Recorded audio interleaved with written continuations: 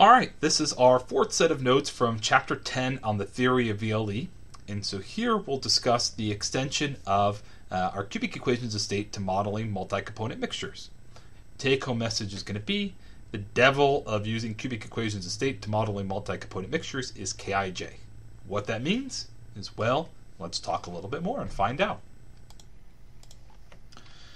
All right, so in the textbook, we make use of van der Waals, Srk, and Peng-Robinson cubic equations of state. Remember, there's many more out there, okay? But the general idea is if you can use or work with these three cubic equations of state, you can work with, any of them. Okay, so there's lots of cubic equations of state out there. How you would choose one for a particular application is going to be based on experience, right? And as resource I keep bringing up, in these notes and in class is, you can consult properties of gases and liquids by pulling posits and O'Connell. And so, here we'll just work with the Srk equation of state, but the principles are true regardless of your equation of state of interest. And so here I just have, our Srk equation of state. So P is equal to RT over V minus B minus A over V times V plus B. Okay.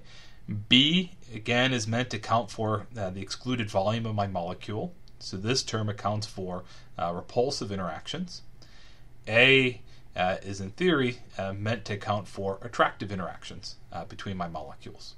Okay, and so we leverage three-parameter corresponding states theory. Okay, and so what I mean by that is, A and B, I can relate to my critical temperature, pressure, and a centric factor. Okay. And so if I know Tc, Pc, and omega, to given temperature and pressure, then, I can calculate my parameters and, make my predictions. Okay. So now this is written for a pure component system. So then the question is okay, we have cubic equations of state for pure component systems. Can we apply them for mixtures? And if so, how do we do it?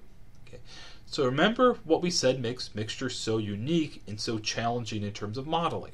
Okay, so if I have a beaker and it contains just methane, okay, so in a beaker of just methane, right, in terms of intermolecular interactions, I have just methane interacting with methane, right? It's this nice homogeneous mixture, right, and our cubic equations of state work wonderfully well for that system. Okay, the challenge now comes if I were to mix methane with, benzene. Okay, now I have a binary mixture in which I would have methane interacting with methane, benzene interacting with benzene, but now I also have these cross interactions in which methane is interacting with benzene. So it's these cross interactions which make modeling mixtures really complicated. Okay, so if I have just methane interacting with methane, right, and you should be able to kind of make the extension that based on just pure component properties of methane, then you can gain some insight in terms of how the molecules are interacting in that system. Now when I go to this binary mixture, the challenge is going from just pure component properties of methane and pure component properties of benzene. How can I make this leap then in terms of trying to predict how methane's going to interact with benzene? Okay. So how that's going to be done using the equation of state is via a mixing rule. Okay, so there's lots of different mixing rules out there. And in general, they're going to have the same limitations. Okay, and so what I have, represented here by the system of equations is a very simple mixing rule known as the van der Waals mixing equation. Okay, and so the general idea is, remember, B is corresponding to excluded volume, A is corresponding to intermolecular interactions. Okay, so excluded volumes, not too big of a challenge, right? So B of my mixture. Okay, so if I want to apply my cubic equation of state to mixture, B and A now are of my mixture. So B I just take to be a molar average of my pure component B's, okay, where my pure component B's I could get from this expression, right, just involving Tc, Pc, and omega. Okay. In terms of A now, it becomes a little more complicated.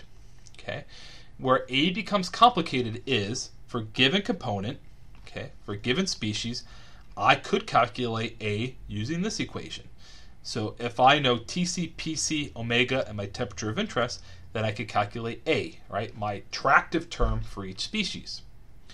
But knowing the attracted term for each species, how can I use that to gain some understanding about the attractive term on my mixture? How can I, predict how component 1 is going to interact with component 2? Okay, and so, to make that leap, okay, we have our mixing rule here, where now this is going to be based on a geometric average, where I am multiplying by this term 1 minus Kij. Okay, and so what does Kij do? Okay, remember A is corresponding to my attractive term.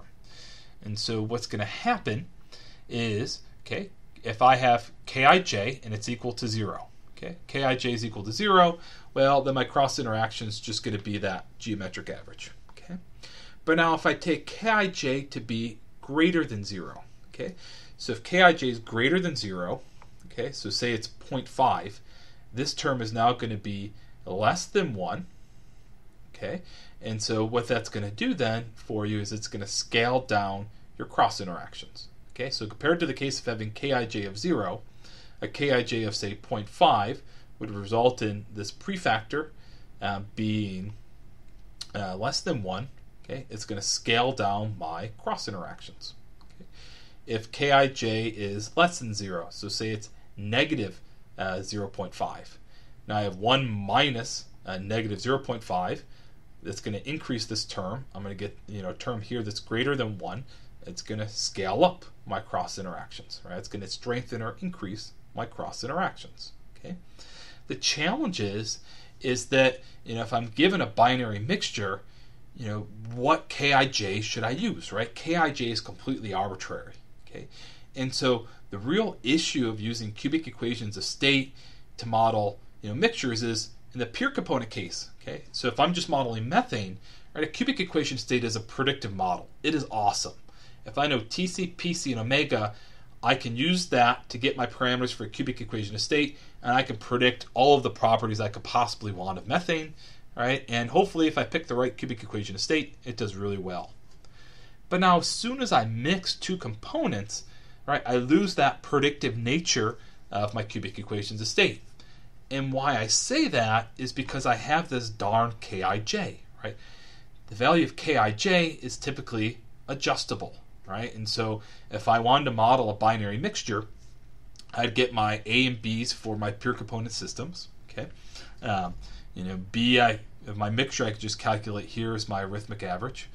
But then when it comes to A, right, what I would typically have to do is fit Kij to match my cubic equation of state to some, sort of reference property, right? And so, when doing so, our cubic equation of state for mixtures aren't truly predictive, but they need to be fit or trained on, some set of data, or you need at least, one data point to pin down that Kij.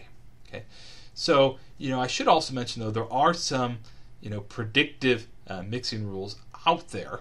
Okay, and there is a lot of efforts devoted to developing better and better cubic equations of state, but in general, we still have this issue of, the general idea being, our equations of state are predictive in pure component systems.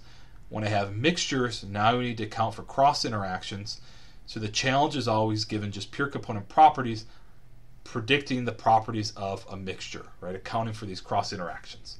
And so essentially always you'll have this issue then of needing some data for that mixture to train your equation of state on. Okay? And so, say here, this Kij is the most unattractive feature of cubic equations of state. Okay?